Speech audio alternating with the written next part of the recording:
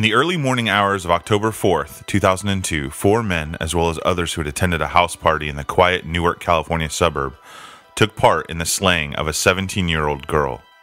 They would beat, strangle, and eventually kill this woman for the crime of trying to cope with something that most of us cannot imagine, being born in the wrong body.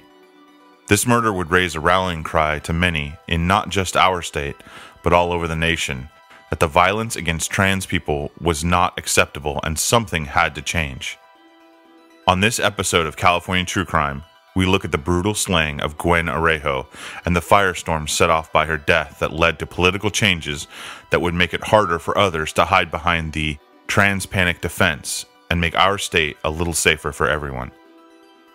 This is the murder of Gwen Araujo on California True Crime.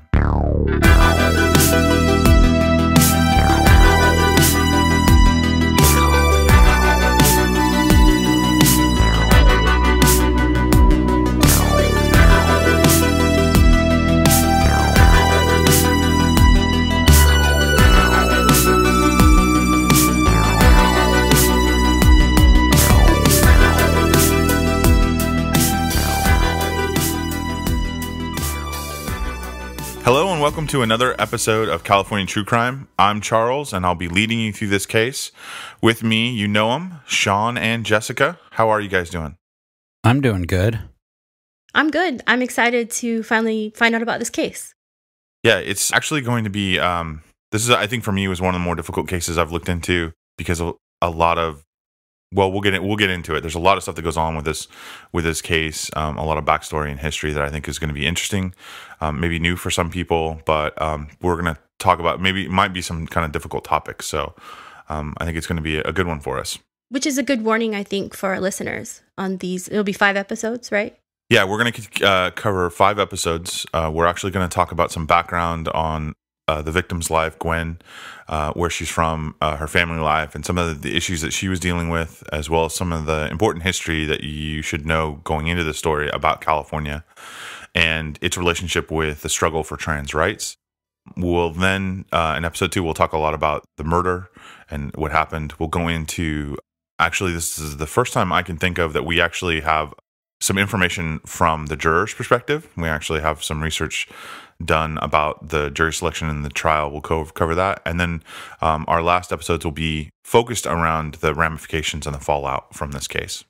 But we will be dealing with some difficult topics. We'll be dealing with murder as well as rape. And I think that might be triggering for some people because you have a lot of detail that we're going to go into. Yeah, and we'll call it out before we get there, but this may be an episode you want to make sure that you're listening to somewhere that's maybe not on a big speaker, or you might not want to listen to this episode with if you have young kids or young kids around. So on that note, had either of you guys heard about this case before we started? I always like to start with that question. I hadn't, and it's strange because I was living in the Bay Area at this time, and I don't know why. Somehow I missed this one. Yeah, I had not. I've heard of similar cases, but this one I actually had not. The same for me. Actually, this case was actually suggested to us by one of our listeners via Twitter. So again, we're always willing to talk about cases, or if you're interested in getting in touch with us, you can always email us at calitruecrime@gmail.com. You can hit us up on Twitter at calitruecrime or Instagram. So if you're interested to continue this discussion, you can also join our Facebook group. We have a discussion group on Facebook that we post up information about the cases. And recently, and if you've been following on our website, we do now have a blog as well that goes over some of our cold cases, some background on some of the things that we didn't necessarily talk about in the episodes. So feel free to stop by and check that out as well. Like some of our other cases, this particular case had a lasting impact on our state's legal system and laid a lot of the groundwork for other states to follow in the fight for equality and for bringing justice to people in need. So again, I think this is an important case to talk about. This case deals with the killing of 17-year-old Gwen Araujo. She was a trans woman living in Newark, California. Since this case deals with some of the issues that might be new to people or unfamiliar, we want to get some things clear from the start. I'll be talking about Gwen using her preferred pronoun, which is her and she. We'll be talking about her early life before she started to transition. This is an issue that more and more people are coming to terms with as the issue of trans rights are being talked about more and more in mainstream media. But this is not our story, and we want to talk about it with the seriousness that it deserves while being as respectful as possible. As with all the episodes in the series, my information will be cited on our website, californiatruecrime.com, with the majority of the information being taken from local newspapers of the time, the Mercury News, as well as the East Bay Times. At this point, to kind of set the stage, we'd like to talk a little bit about some of the issues that face trans individuals in our society. And Jessica, you have some statistics and information about particularly violence against trans individuals? I do, yeah. I got this information from 3 different sources. The first is a 2015 survey of transgender individuals in the United States. It covered about 28,000 people. And this was done by the NCTE, or the National Center for Transgender Equality.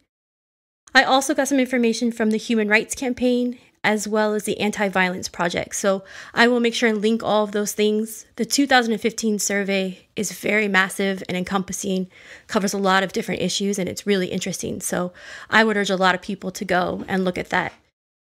Before I give you the statistics, the specific ones I have are on violence suffered by transgender people.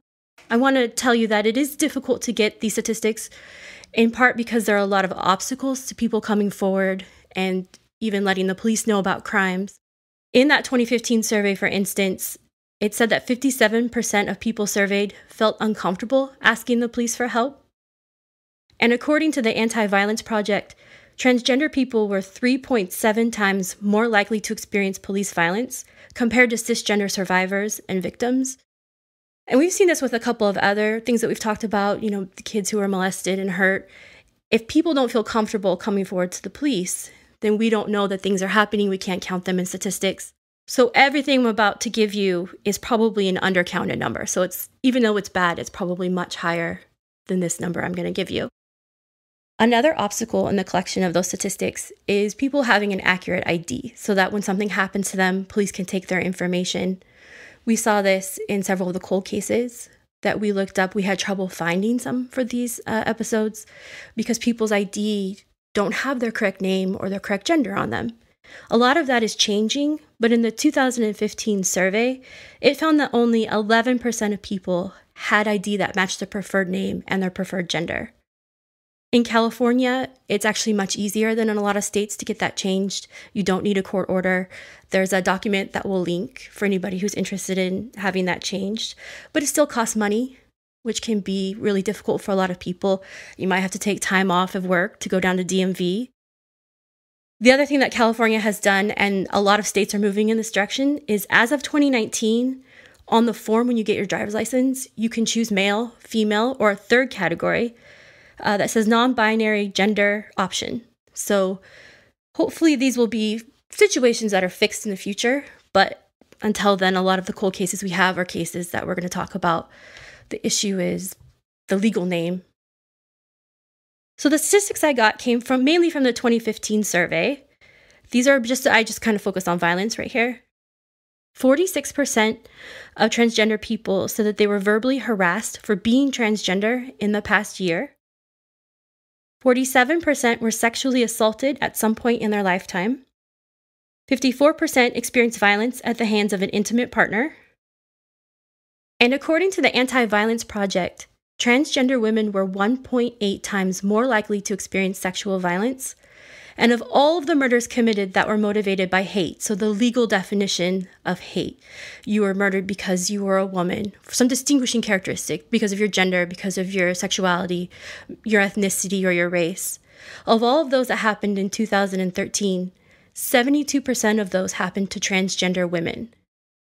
And these are statistics that get worse for transgender individuals of color. According to the Human Rights Campaign, in 2019, there were 27 deaths of transgender or non-conforming people in the U.S., and the majority of those victims were Black transgender women. So again, these statistics are very scary. I know we hear a lot about violence, the violence faced by transgender individuals, but it's really important to note that these are probably low numbers compared to what's actually happening. And we want to start along those lines with the definition of transgender if you're not familiar, or you might have an idea of what that term means. According to the glad.org, from an article reporting on transgender victims of violence. So this was from a GLAAD web article for people writing about transgender individuals, men and women, that have experienced violence, that according to their site, quote, transgender is an umbrella term for people whose gender identity differs from the sex they were assigned at birth. Transgender people may or may not decide to alter their bodies hormonally or surgically.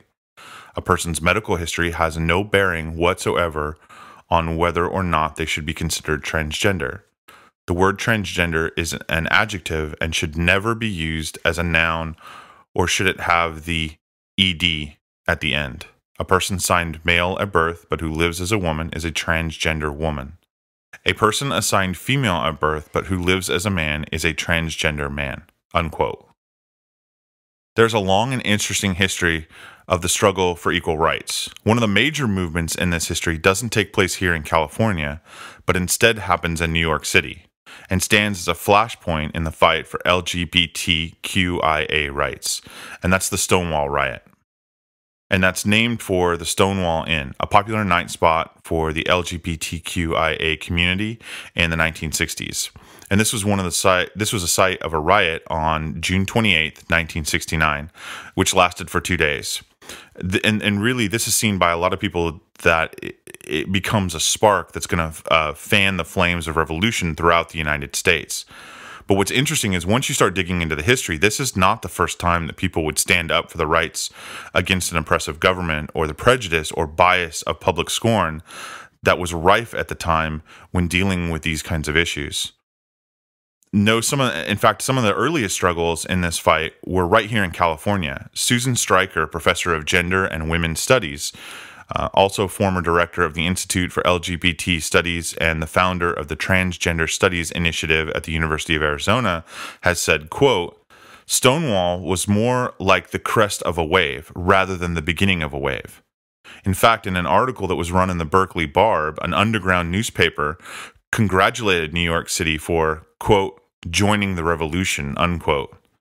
In California, there are protests at the Black Cat Tavern on Sunset Boulevard in LA in 1967, a riot at Compton's Cafeteria, which is an all-night diner in the Tenderloin in San Francisco, in 1966. And before that, there was also a riot in LA's Cooper Donuts in 1959. There were the Daughters of Bilitis, a lesbian organization formed in San Francisco in the early part of the 1960s. There was even actually a gay magazine called Vice Versa, which was started in LA in 1947. And on looking up this magazine, there was a great quote from one of the readers, like in the back of the magazine. And the quote reads, quote, it seems like such a courageous venture, though perhaps not a very wise one. Unquote. And so this is a long time before Stonewall. And I bring these up because these are issues about human rights, and the fight for those goes back a lot further than we sometimes think. I also bring these up because in many of these cases, if not all of them, trans people are at the center and in some cases leading these fights. But oftentimes their contributions, like many marginalized people, have been pushed to the edge of history and often overlooked or denied. It is important to remember that the histories of these struggles are far broader and more complex than sometimes gets reported, and that we need to be better at representing the true history of these stories. As the writer Ryan Cross said in his article about the history of the LGBTQIA struggle for civil rights, quote, the point then in opening history up isn't to diminish a moment so much as reveal others, unquote. Which brings us back to the case that we're covering here. This is a story about a young woman that is struggling with something that most of us will never really understand. And that struggle is against people's unwillingness to treat her as somebody. And this is something that will lead to her death. That is the tragedy here for many of us, is that this death, like so many more, could have been avoided if somebody had made a different decision. Now, before we go on any of the story, we'd like to give you a little background on where this story takes place. Sean, you have some information for us on Newark, California? Yeah, Newark is a city in Alameda County, which is the same county as Oakland. It is around 38 miles southeast of San Francisco and is east across the bay from Palo Alto. Interstate 880 serves as its eastern boundary with Fremont, so it's pretty much South Bay area. It's even south of the San Mateo Bridge, if that helps anyone who might not be super familiar with the area. It was incorporated as a city in September 1955, and Newark is surrounded by the city of Fremont. The three cities of Newark, Fremont, and Union City make up the Tri-City area. Its population was 42,573 in the 2010 census, making it the third largest city in the U.S. named Newark, after Newark, Ohio, and Newark, New Jersey. Newark was named after Newark Castle, Port Glasgow in Scotland by J. Barr Robertson, who in 1872 bought out the original owner of the land, a man named J. Ross Brown. So everyone was just named J back then, I guess, who himself was a secret agent for the United States, became an ambassador to China, as well as a friend of Mark Twain. Because of the completion of the railroad, this brought more industry and development to the new town, such as the salt industry. The Leslie Salt Company was set up shop and remains there today as the Cargill Salt Company, which currently operates a large salt refinery in Newark, which cleans solar salt produced in salt evaporated ponds in the San Francisco Bay. And that's science I know nothing about. So if there's any salt scientists that want to explain a little more. I was kind of excited to hear that because I didn't know we had solar evaporators that were that close to us. And I'm kind of excited. I'd like to know if they give tours. I don't know anything about it. So the city houses the New Park Mall, which I love malls. I would drive by this mall on the 880 when I lived in the Bay Area to head to Dave & Buster's in Milpitas, since that was the closest Dave & Buster's at the time. The electronics company Logitech is also there, providing jobs to the community. The city of Newark has 13 parks and sport play facilities. The George M. Silliman Community Activity and Family Aquatic Center is there. It's also just called the Silliman Center.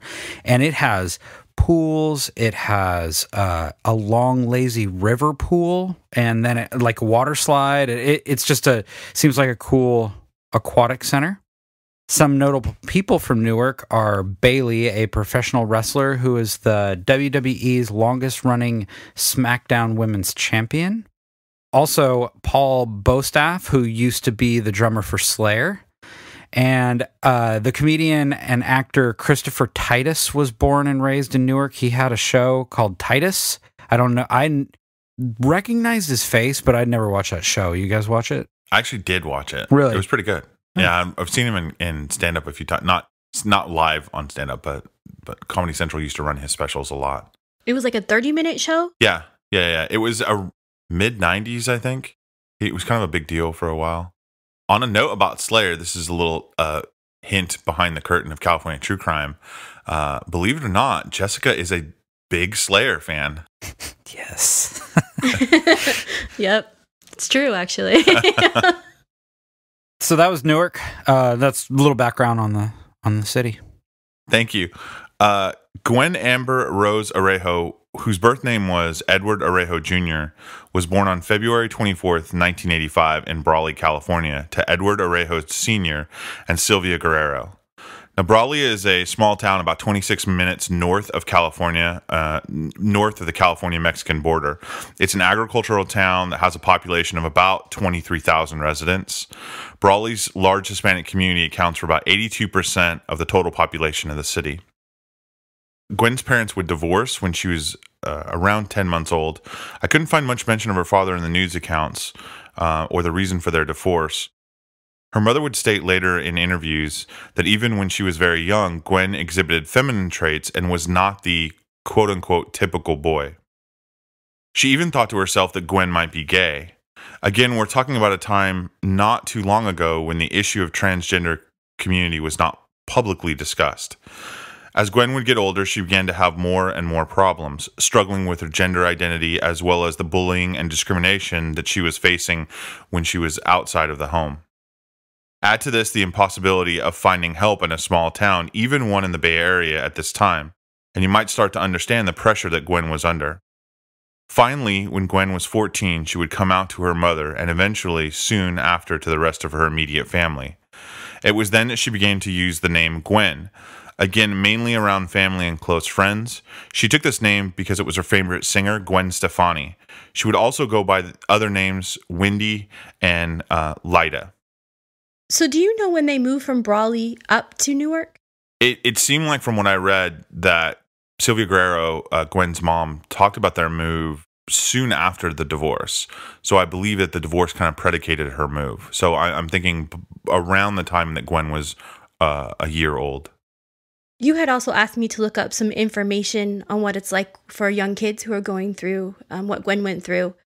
I did that, and what I found is that it's really a complicated issue depending on who you are and your different families. So we will put a list of organizations on our website. I think that's kind of a better idea, so that if people are having questions or they want to find someone they can talk to, or either other families who can support them, they can do so. What I did find really interesting is that this kind of thing that Gwen was going through, where she's discovering herself and choosing a name, is really common.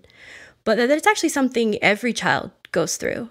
All of us, when we grow up, are learning to express ourselves and learning what gender means, not just biologically or to us and in our families, but also societally.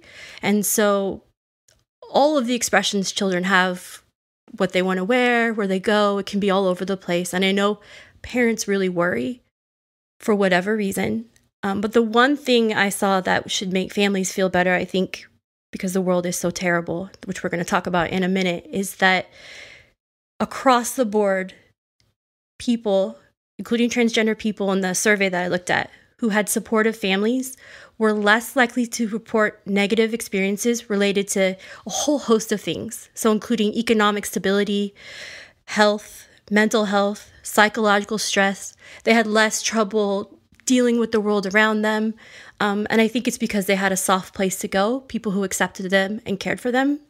So I found that really encouraging, I think, because it's something a lot of parents can do. And I think that's one of the tragedies of this story that will, as we go along, I think you'll find is that, you know, Gwen comes out as transgender to her family at 14 and has the strength and the self-possessiveness to start to really figure out who she is. And her family, and I'm sure her family publicly is super supportive, but I can only imagine the struggles that they themselves are going through to try to wrap their minds around this change in their family. But to see what will eventually happen to her while she has this supportive family is a terrible, terrible tragedy. And so then thinking about some of these statistics that we'll continue to kind of go back to give you context for the story of those other individuals that don't have that same kind of support is staggering. Yeah, according to that same study, which I really urge everyone to go and look at it, I learned so much just reading it, and it actually has a breakdown by state. So you can see in California how these statistics line up nationally, as well as whatever state that you're in. But when it comes to letting families know there were still a lot of issues, 1 in 12 transgender individuals who had told their families were actually kicked out of the house. 1 in 10 suffered violence by a family member. But actually, I was kind of surprised, 60% who were out to their families said that they were generally supportive. And I think especially now there seems to be a lot more organizations and groups who can help families deal with this kind of stuff. I can't imagine what it was like for Gwen's family. You hope that there was those kind of services, but I think that's why it's so important to support those in our communities and make sure we're doing whatever we can, because it really does make a difference. And being supportive is a really big deal because according to the 2015 survey, violence is a huge issue, but also with psychological distress. 40% of the respondents in that survey had attempted suicide in their lifetime, and that's 9 times the rate of the U.S. population as a whole. So experiencing violence is an issue. It's definitely an issue in this story we're going to tell you, but it's also something we can do something about just by being more supportive.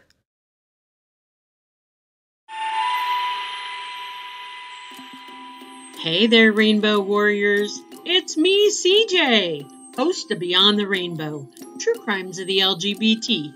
I have sprinkled myself with protective glitter and jumped upon my trusty unicorn to bring stories of the LGBTQI. Whether you belong to this community or not, I welcome you to take a listen to Beyond the Rainbow. I have all sorts of crazy, chilling, and horrifying stories I tell.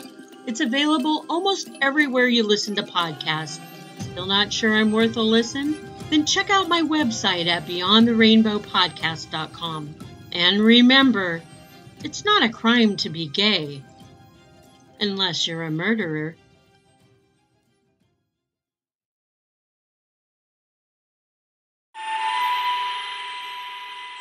So it was about this time, around age 14, when Gwen's actually going to leave school completely and go on independent study.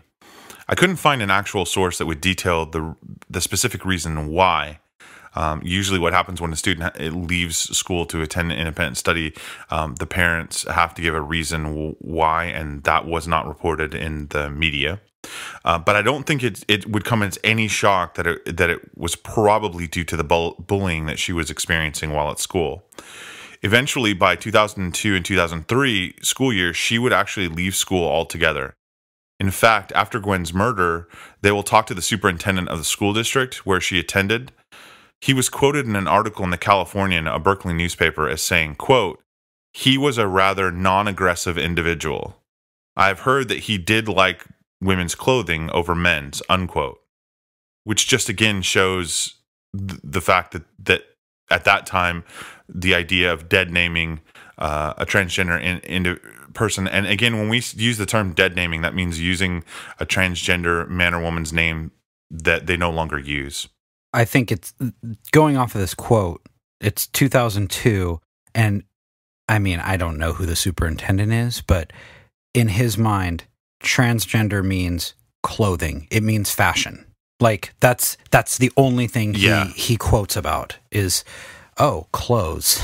So right, and you would hope that you're basically the leader of a entire school district, and one of your students was brutally murdered. You would hope that the person would reach out to the parents or the family to know a little something more other than what the hearsay or what the rumor was. He's a non-aggressive individual. Again, that's just like who describes somebody as a non-aggressive individual. Right. I also think it's really important because I know we're talking about 2002, but these are some of the same issues I'm hearing from people today, from families and young people and teachers who are working with kids who are coming out as trans and suffering some of these same indignities in school, really, being kind of bullied by teachers or dead naming. I know at least one teacher, I don't know that personally, a story of one teacher who refused to use the students' preferred pronouns and name in class. And so I think these are still, as much as this is a long time ago, very big issues for now. Yeah.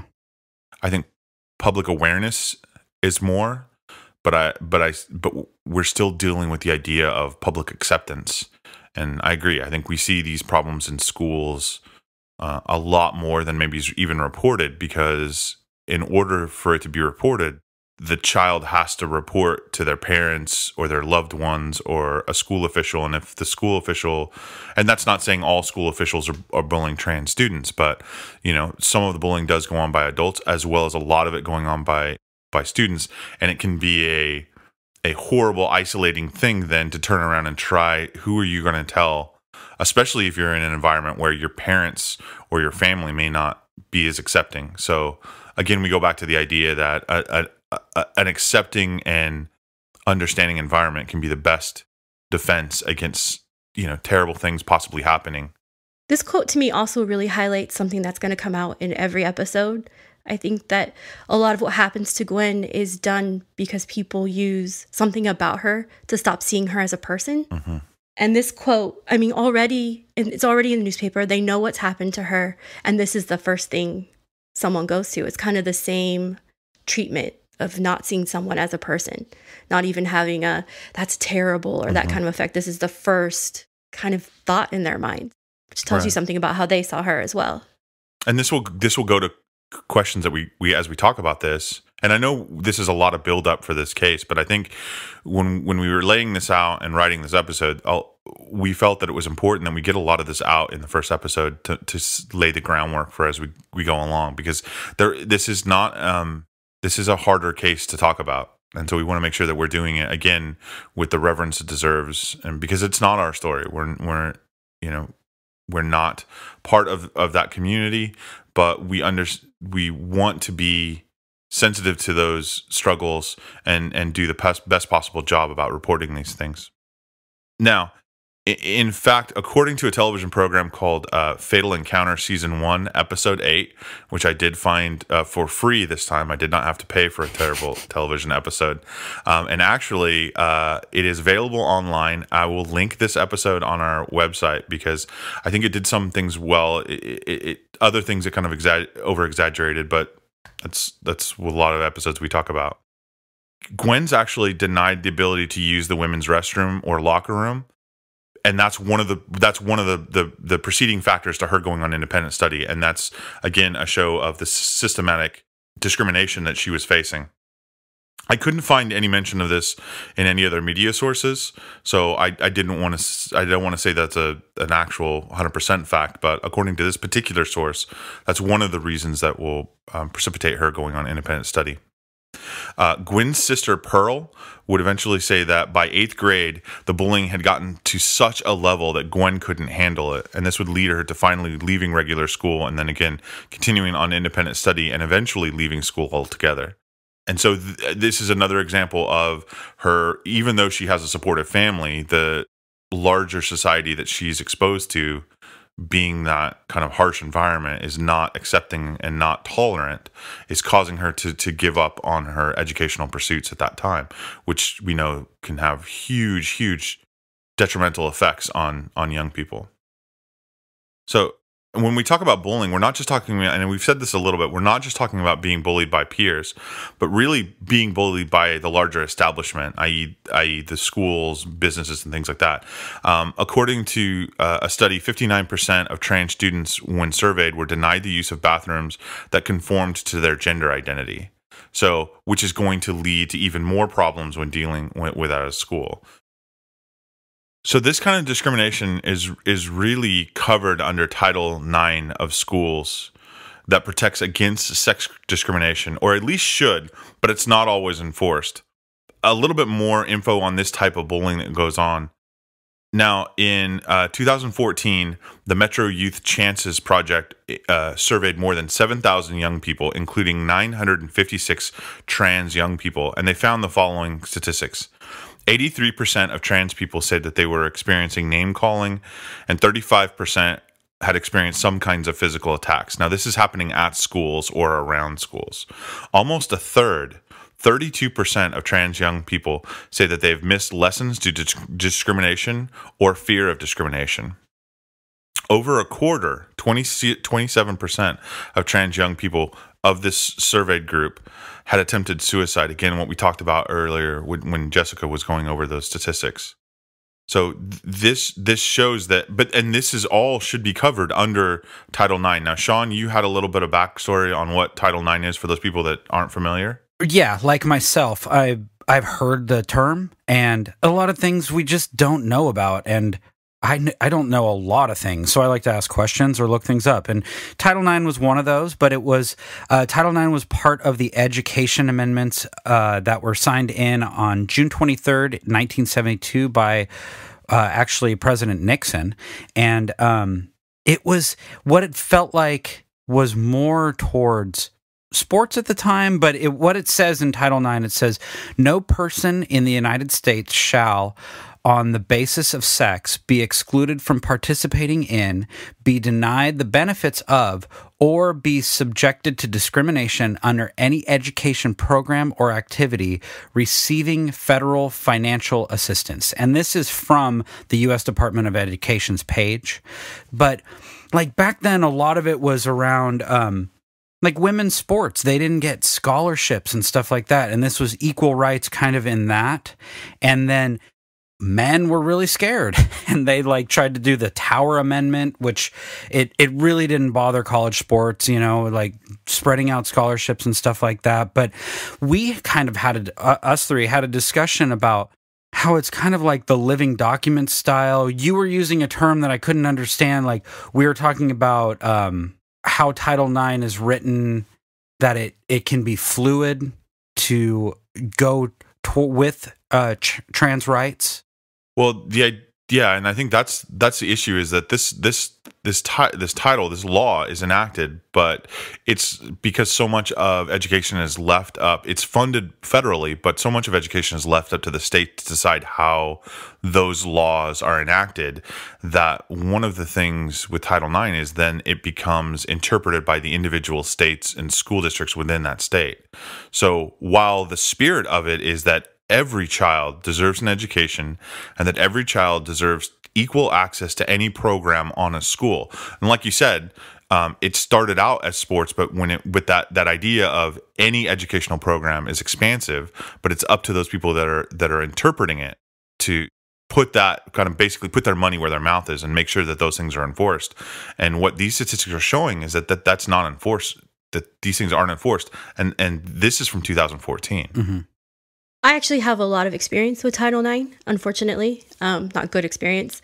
And one of the things I can tell you is that it's still, as you're saying, it's not enforced. And one of the big problems is, though the Department of Education can open up an inquiry into a certain school, it doesn't often do so.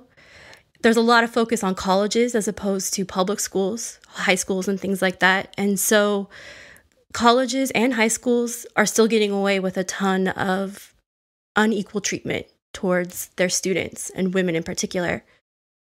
The other thing is that schools have been very smart about finding loopholes in order to keep that mistreatment going. So I think things are better than they were, but they're still very bad, actually. I was just looking at statistics the other day that over 50% of colleges are nowhere near being in full compliance with this law. And the hard thing for someone who is transgender or anyone in a small town, I found this hard for myself, is that when you want to go to force the issue, the thing that you are most likely have to do is bring a lawsuit. And that is a lot of responsibility on a child. Even if you have a supportive family, it's still, you're going to experience a ton of bullying. I know I did, which was very frustrating, often from adults. And you won't be accepted. People in town might spurn you. It's a really difficult thing to do. And so if Gwen wants to use the restroom, which I think we can all say for any child in school is a pretty simple ask, schools could be able to just change the rules a little bit so that, normal human thing can happen during the day, and they don't. She can sue. But it is a ton of responsibility. It's going to cost the family money. It's an overwhelming thing to try and change the system. And it is especially hard on kids. And a lot of times what you see what happens to Gwen is a student that's bullied, that may have a supportive family, but because of the system that's arrayed against her, the path of least resistance, and understandably so. Here's a 14, 15-year-old girl who's already dealing with everything else associated with being a teenager in high school and early adolescence, on top of which she's dealing with everything else that's going on with her transitioning and systemic sexism and discrimination, and you're going to ask her to go against the school. Well, what happens? She goes on an independent study. It's the path of least resistance, and I don't think anybody could blame her for that. It takes her out of that system. But then what happens is then that almost allows the system off the hook because, well, the problem's dealt with. See, we don't have an issue anymore because the student is home, and that's, to me, that's the insidious part of it. And you're probably not experiencing a lot of support elsewhere. So you don't really feel, it would be so easy, I would think, or not easy, but incumbent upon a teacher whose job is to protect every student there, to try and change, to try and support, say, we can help you, we'll figure this out. So much of high school and elementary school and, oh my gosh, junior high is just like, how are we getting through this? Mm-hmm. And you're just trying to kind of stay under the radar, really. And then now you're already being bullied by your peers, you're being bullied by adults, and now you're asked to try and change how everyone thinks about this. It's a lot. And I think it sticks with people because in the statistics I looked up, this particular issue with not being able to use a restroom seems to be a common experience, in particular to transgender people. 59% of them said that they avoided using a public restroom anywhere in the world just because you might get harassed, you might be asked to leave, you don't know how people are going to respond. 32% of transgender individuals in that study said they limited how much they ate or drank just to avoid using a restroom during the day. That's at work, that's at school, that's at home, that's just when you're out in the world. And 8% reported having illnesses because of not using the bathroom. I mean, this is a normal human thing. It's dangerous to not eat or drink or to not be able to go to the restroom.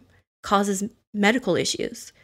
And yet it's, unfortunately, and I think just listening to the news sometimes, it's the most common thing you're going to hear people talk about and complain about. And it's so weird because it's not, I mean, maybe it's just me, but I've never thought about when I use the restroom, it's a turn on to go in there. I don't know.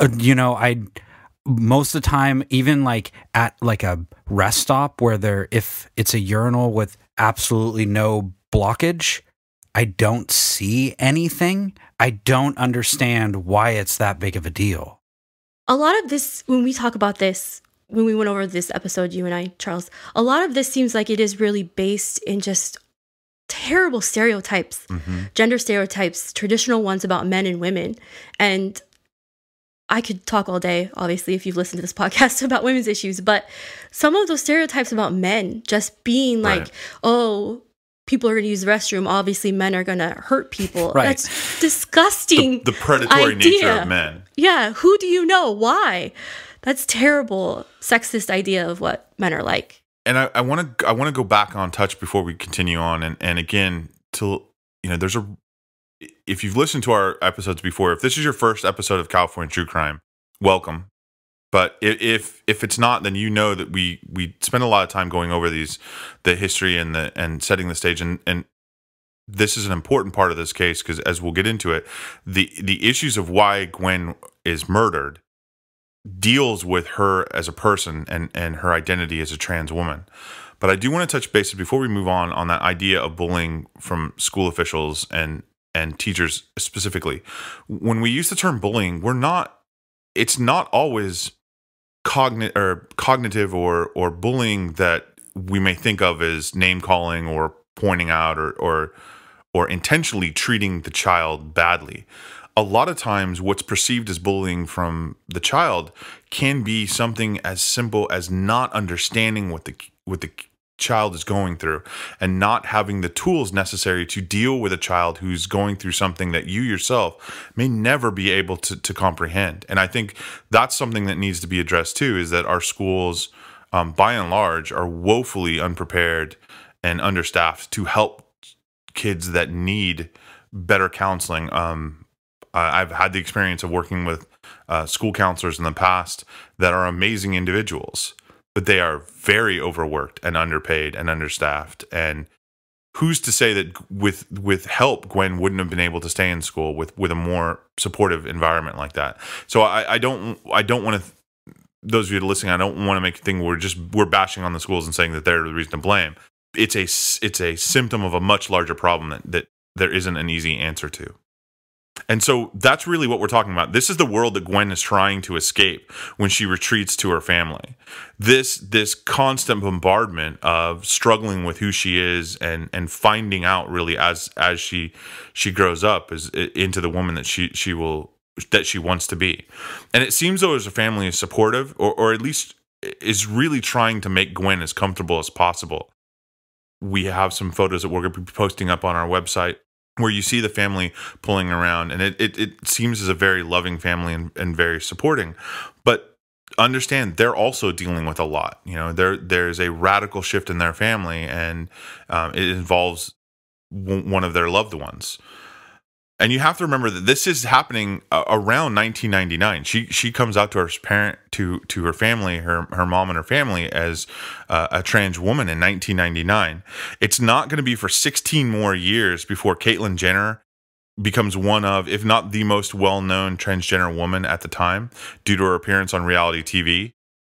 Gay marriage was still illegal in the United States at this time. This was 1999. Bill Clinton was president of the United States. Napster is still a thing and was being sued for copyright infringement. The transgender movement did not even really have the visibility or the growing acceptance that it's struggling with now in 2020. And this was only 2 years after Ellen DeGeneres came out on her TV sitcom, the original sitcom, the one that before she became the huge powerhouse of daytime television and the Ellen Show. It was also the same year as Star Wars Episode 1, The Phantom Menace, came out in theaters. This is the world, again, that Gwen and her family are trying to navigate. She's a young woman that is trying to deal with her own life and the expectations of her family, and really trying to discover the young woman that she's becoming.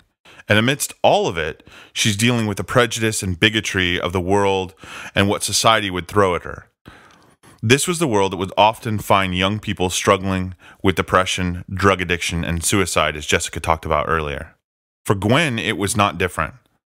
As time went on, Gwen's mother noticed that her daughter struggled with both alcohol and drugs. Again, this behavior is not out of the blue. A lot of people will turn to substance abuse when dealing with stress, and the type of stress that Gwen was going through must have been absolutely tremendous. But the fact is that substance abuse is higher for trans teens than any other subgroup of teens. In the article from the Journal of Adolescent Health entitled Transgender Youth Substance Use Disparities, Results from a Population-Based Sample, teens that struggle with gender identity issues are between 2.5 and 4 times more likely to have problems with substance abuse.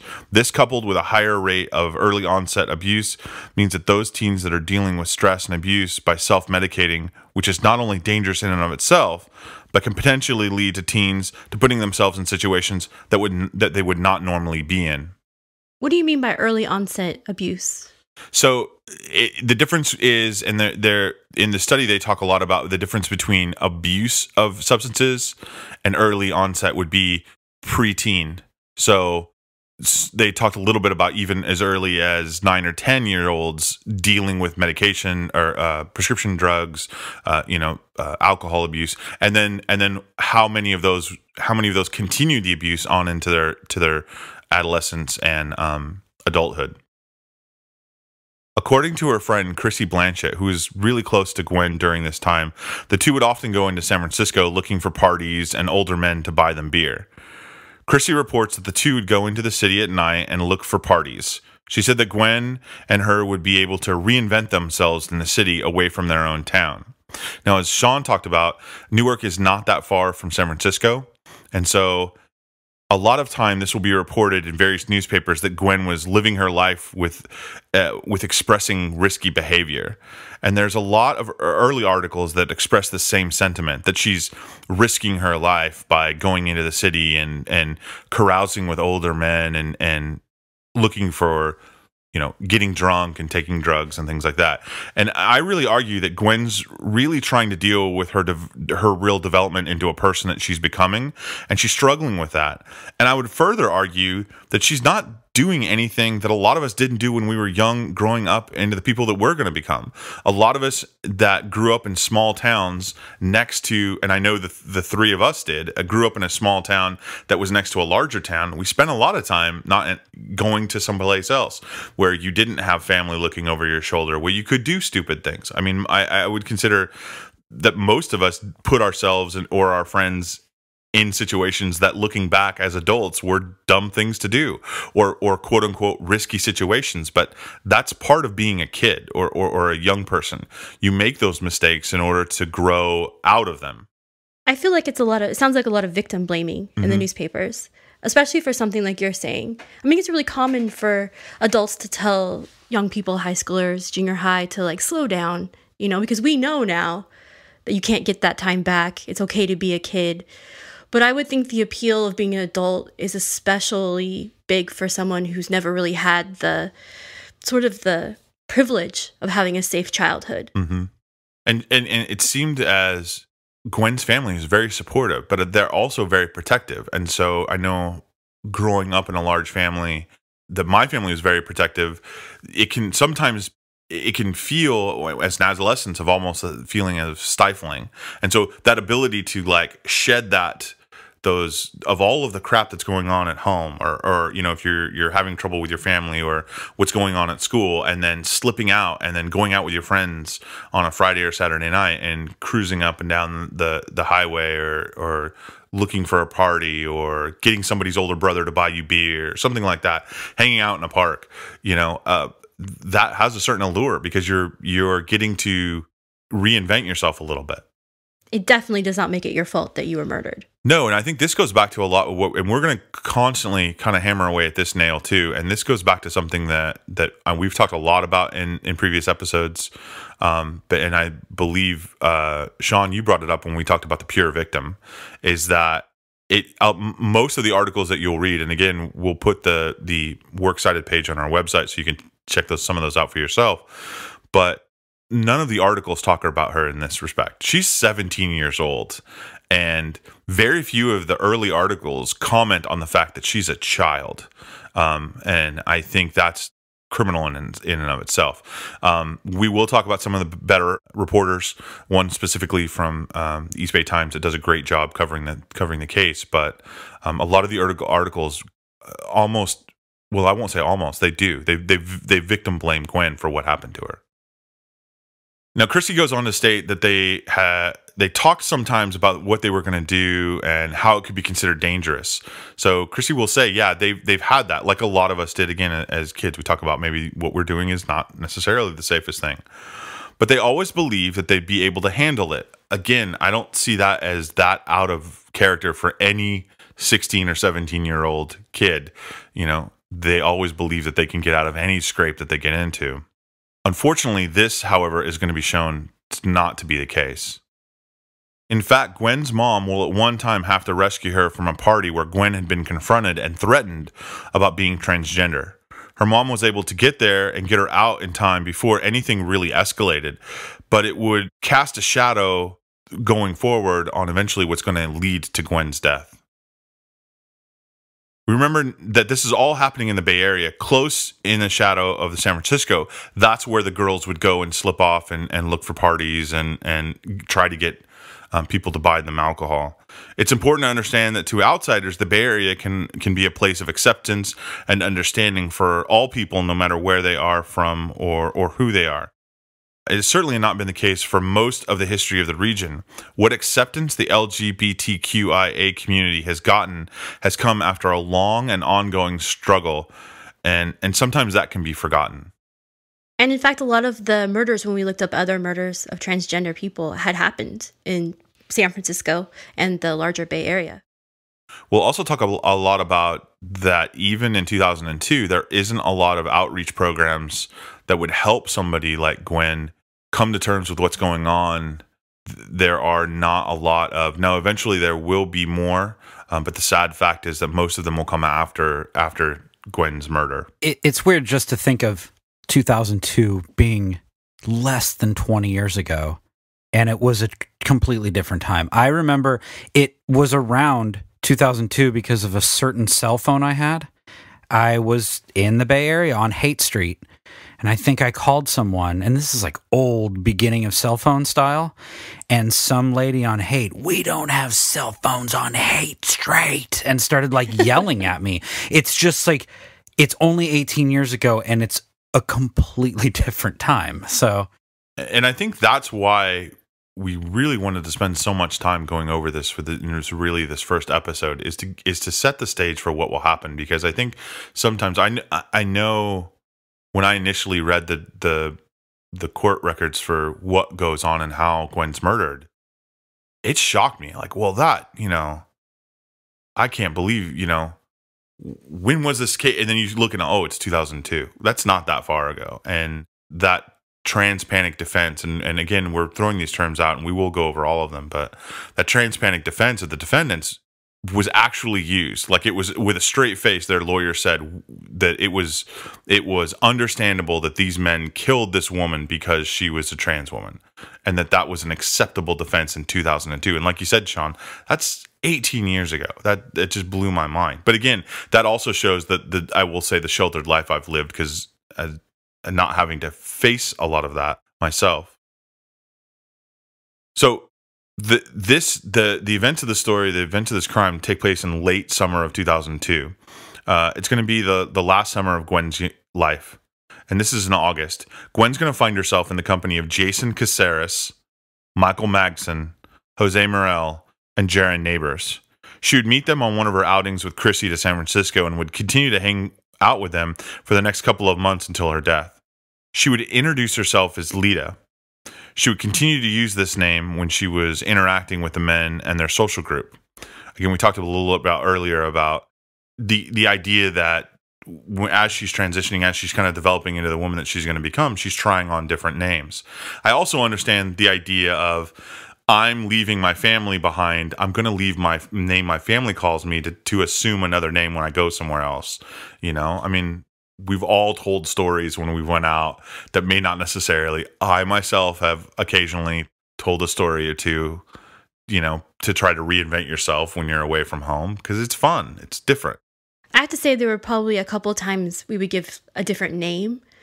I think one or two of my friends, we had some difficulties when you gave your real name, and especially as the internet started to come into thing, and someone would find you and kind of bother you, or not stalk you necessarily, but call you over and over and over again. So sometimes it was just easier to just go out unbothered and just be someone else for a little bit.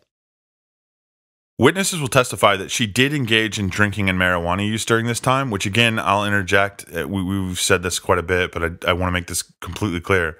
This is something that a lot of young people do when they're hanging out, but it will be brought up again and again in the reporting. It's almost like they were giving it as a possible reason that the murder took place. Again, like Jessica, you said, it's victim blaming. Well, and it's interesting because we obviously haven't gone over the case yet, but it's a lot of the same behaviors that the murderers are participating in, and yet it's not used in that same way. Right. And so, again, that's a form of discrimination against the murder victim. There's a report that was also at this time that Gwen would experiment with crystal meth. This was from an interview that her mother would do, but I didn't find any other mention of it from another source. Her mother would say that her use of this particular drug would send Gwen over the deep end, and her problems during this time were becoming more and more extreme.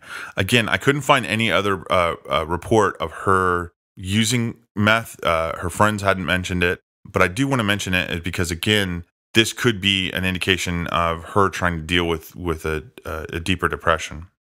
Now, Jason Caceres, who's 22 years old, Michael Magson, also 22, and Jose Morel, 24 years old, had been friends since they were very, very young. According to Yomi Rong, a reporter of the Mercury Daily News, they were often referred to as the Three Musketeers, or sometimes even the Three Stooges, because they were inseparable. Little League, school, friends, vacations, these kids always hung out together. And sometime before the summer of 2002, the group of friends would become acquainted with Jaron Neighbors, who was a 19-year-old college student at the time. It would be reported often in different media sources that Jaron Neighbors was, quote-unquote, the weak link in the group. He, it's stated in a few of the newspaper articles, was constantly trying to prove himself to the group.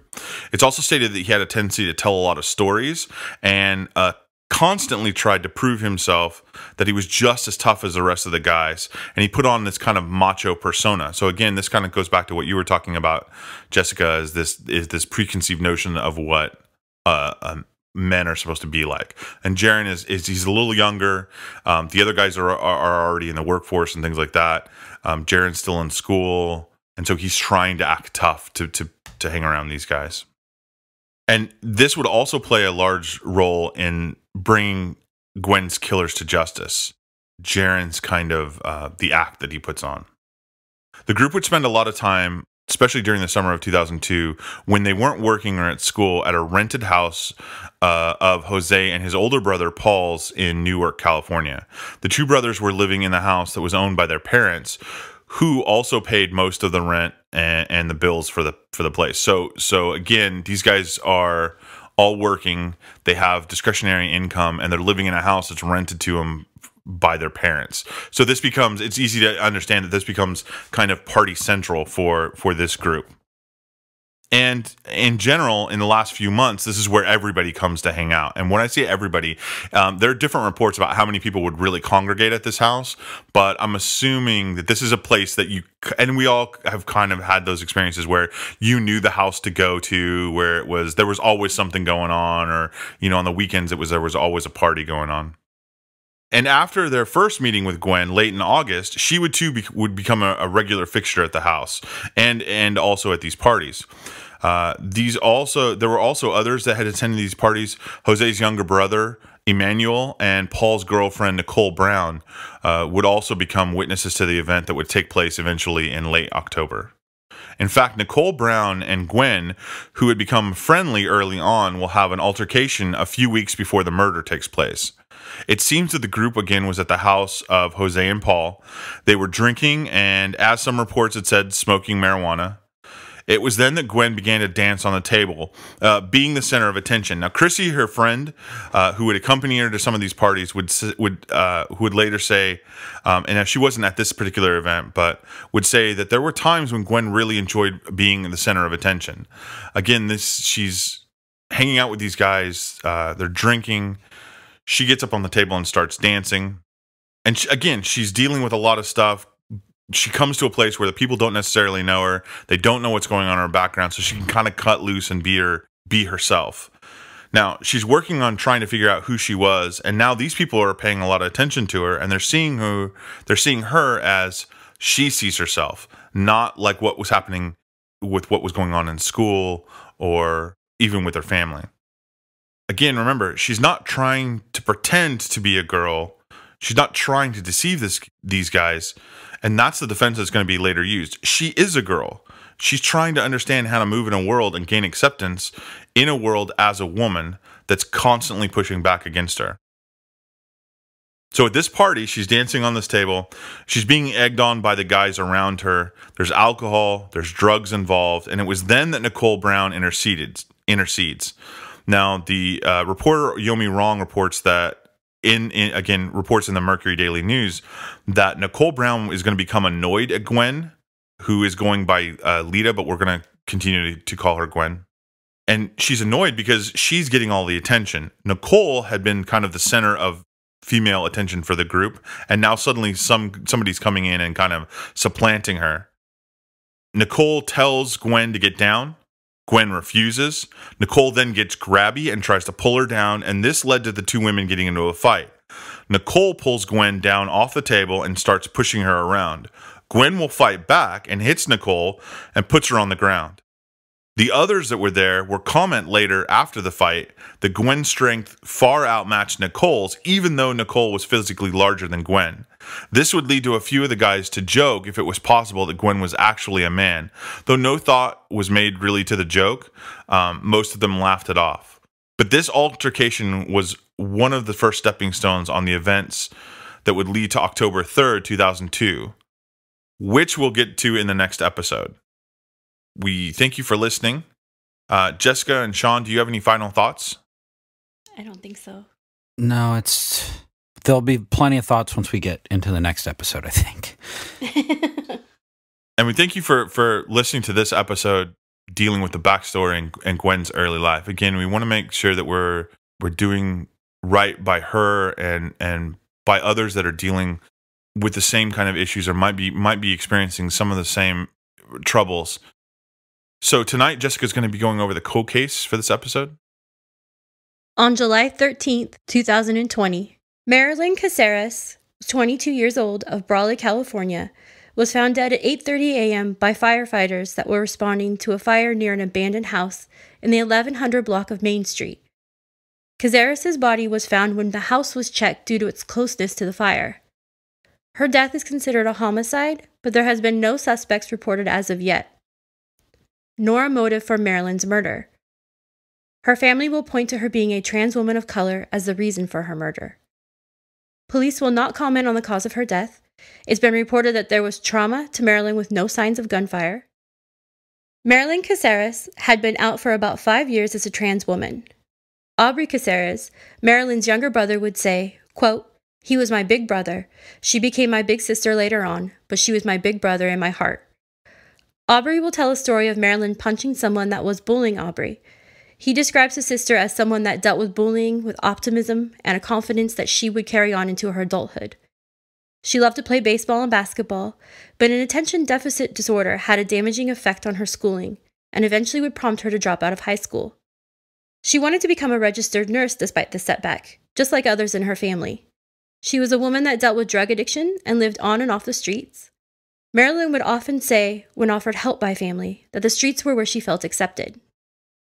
Aubrey Caceres called Marilyn's killing, quote, a hateful thing to do, and said she deserves justice.